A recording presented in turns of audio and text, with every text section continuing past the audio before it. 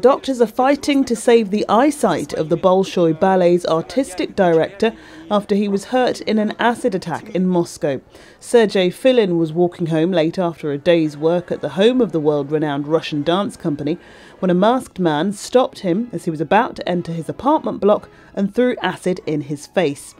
Filin's colleagues say he'd suffered months of threats, and it's thought the attack might be linked to recent jealousy and rivalry between factions within the company, all of which have been well reported in the Russian media and which were possibly to do with some of Filin's recent casting decisions.